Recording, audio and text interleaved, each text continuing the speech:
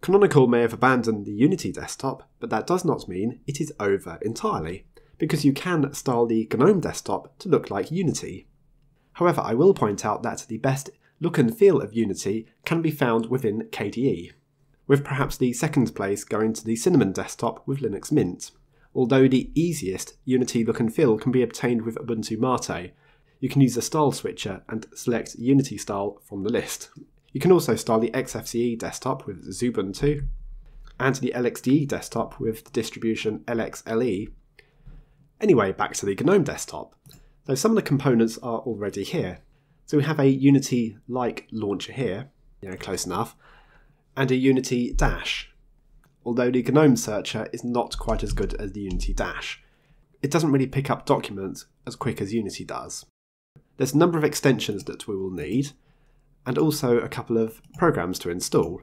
So that's the list of extensions, and these are all in the video description. The program to install is this Plotinus, which will give you a heads-up display, and I've also found a global menu which you can use in the GNOME desktop. Although I didn't find it to be particularly good, so I'll just leave you the link and it's up to you whether you want to use it. You'd start with opening up the tweak tool, go across to extensions, and then get more extensions. But as I mentioned, you can use the link in the video description. Dash to dock, so that will be the Unity launcher. Hide activities button, just gets rid of the activities button in the top left hand side. We don't really want that on the Unity desktop. Better volume indicator allows you to use the scroll wheel to adjust the volume. No top left hot corner, it's just an easy way of getting rid of the hot corners in the GNOME desktop. Although I have found that rather useful on the KDE desktop, so up to you if you want to remove it. The flippery move clock, so move the clock from the centre to the right hand side. And finally, impatience, speed up the GNOME shell animation speed. You can already see the desktop has changed, so I now have the launcher there, no activities button, and for the volume control, yes, I can use the scroll wheel to adjust it. Perfect, so let's start with dash to dock settings. So I'm going to right click on the activities launcher and select the dash to dock settings. So show the dock on primary monitor, position on the screen left hand side. I'm going to turn the auto hide off because that would replicate the behaviour of the Unity launcher. Reduce the icon size slightly. No need to change anything on the launcher menu. Behaviour. So click action. The behaviour I'm after is raise window.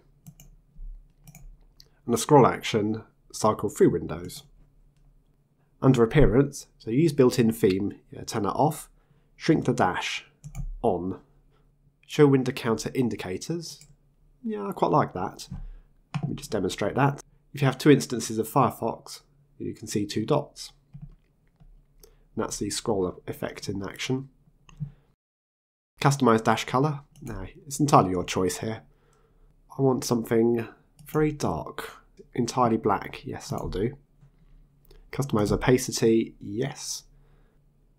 2/3. Yeah, that'll be okay. So I'm missing something, aren't I? Position and size. Panel mode extend to screen edge. That's what I'm meant to click. And the last option here is to move the applications button to the beginning of the dock. Perfect. That looks very like the Unity launcher. Now there's a number of commands I need to run in the terminal. But first let's sort out the profile here and get to that more Ubuntu styled. Untick use colours from system theme. Now change the background colour. And the text colour is white. So close. So the button layout. So you can use the gsettings command. Again, that is in the video description. Some theming packages to install. That is sudo apt install ubuntu-wallpapers, ubuntu-mono, and dmz-cursor-theme. Now, due to an issue with my microphone, I've already done this part. I've just had to go back and re-record it. Now to add a repository for noobslab themes. Again, I've already done this bit, so I'm going to cancel this. Then you would do sudo apt-update. Okay. Then the sudo apt install arc theme. There's another theme that I would like, is the ambience GNOME. Although it does glitch a little bit now because it's been made for an older version of the GNOME desktop. But we'll put it on and see what it looks like. So I need to download it. Files. So file, yep, save. Go across the downloads folder. Come on, hurry up. Downloads. Ambience GNOME, yep, open that. Actually, there's another way of extracting, isn't there? Let's use these new features that have just appeared in Nautilus. So extract here. So close. Now moving the extracted folder across to the /usr/share/themes folder. Now to go back to the tweak tool. Now I should be able to pick these new themes up from the list. So yeah, Arc Darker, quite like that one. The icons, I think it's Humanity Dark. Yep, that's what we had in Ubuntu. The cursor, DMZ White. And the shell theme did not like it, did it? So why has it gone mad? Okay, after rebooting the system, the shell themes have appeared. So that's the Ambience GNOME theme. Pretty close, pretty close. Now we'll run for the install of Plotinus. So just scroll down a bit further here and we've got a few instructions. So open up the terminal again. So that's sudo apt install git cmake valc and libgtk3dev. So yes, okay. And now I'm going across to the opt folder, so cd/opt. Now in order to work in this folder, I'll need to elevate my privileges. So sudo su.